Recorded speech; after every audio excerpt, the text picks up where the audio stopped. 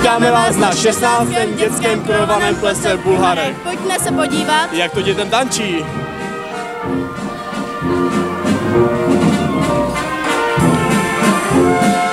Slavnostním nástupem 5 dětských souborů byl zahájen 16. dětský krojový ples v Bulharech. Soubory nastoupily ve svých krásných krojích, aby reprezentovaly jednotlivé obce. Pořadatelem plesu je národopisný soubor Hrozének z Bulhar. Na co se diváci mohli těšit? Připravili jsme si soutěž o vlastně nejlepší pár. Potom se bude tancovat česká i moravská beseda. 2 kolečka budeme mít na českou besedu, která je naše ta hlavní, dá se říct. A na moravskou, aby se neřeklo, tak bude tancovat my starší akorát se všema ostatníma. Kdo přijal vaše pozvání?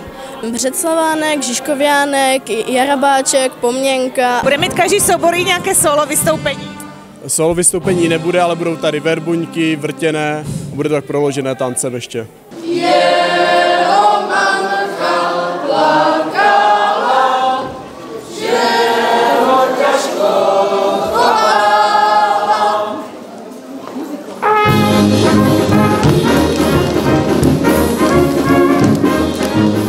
Kdo vám tady dneska hraje? Dechová muzika Hornobojani.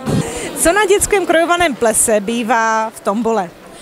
Je tam hodně školních potřeb, knížky, plastelína, různé prostě dětské věci, spíše dětské, no. To, že se tančily obě besedy, česká i moravská, není úplně obvyklé.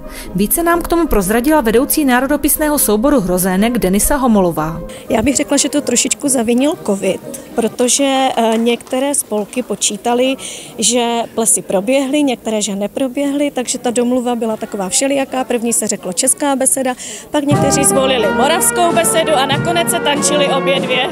Jaký je rozdíl mezi českou besedou a moravskou besedou? Je to hlavně v tom tanci. Každá vlastně na každou se tančí jiné seskupení tanců, nebo ty tance jinak vypadají, jinak jsou velmi podobné, ale je to o těch tancích hlavně.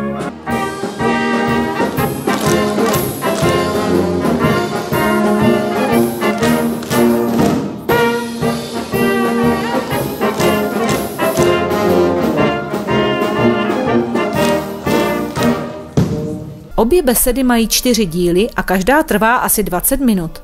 Ples v Bulharech má dokonce i svou již tradiční taneční soutěž pro děti do 15 let, ze které vzejde i Král a Královna plesu. Dneska tady bude probíhat soutěž v tancích polka, valčík, verboňka, vrtěná a my se na něco jdem zeptat poroty. Dobrý den, my jsme se dozvěděli, že jste porota dnešní. Mohla bych se zeptat, co se hodnotí vlastně u toho tance? Co se hodnotí, no tak vůbec. Třeba vezměme třeba první valčí. Tak u valčí že musí to držet tak, když tam pěkně bez partnerku, když si dokážou to zaspívat taky dobře, prostě držení těla, kroky. Soutěž byla opravdu napínavá a králem a královnou plesu se stal taneční pár z dětského folklorního souboru Jarabáček. A čím si ty králi myslíš, že jste toho docílili? Že jsi se stal králem a tvoje slečna královnou? Máme dobrou paní učitelku a doma to umím. Rodiče mě to učí, tak to umím. A stálo to dost ženy, takže zatím je dost ženy, no. A jsem rád. Baví vás to? Ano, baví mě to hodně. Ještě bych se zeptala, paní vedoucí, jak dlouho Jarabáček působí?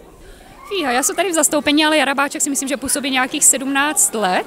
A já myslím, že to dětem jsou rádi, že tam chodí a já jsem teda ráda, že vyhráli, no, krále a královnu. Tak ještě jednou gratulujeme a děkujeme.